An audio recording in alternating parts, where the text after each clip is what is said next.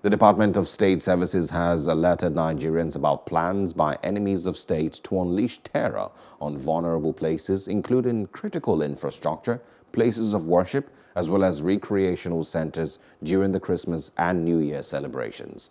It said the plot would be executed through the use of explosives, suicide bombing, and other weapons. The DSS spokesperson, Peter Afunaya, in a statement, however, assured Nigerians that security forces had taken measures to thwart the plans, which, according to him, was meant to undermine the authority of the government.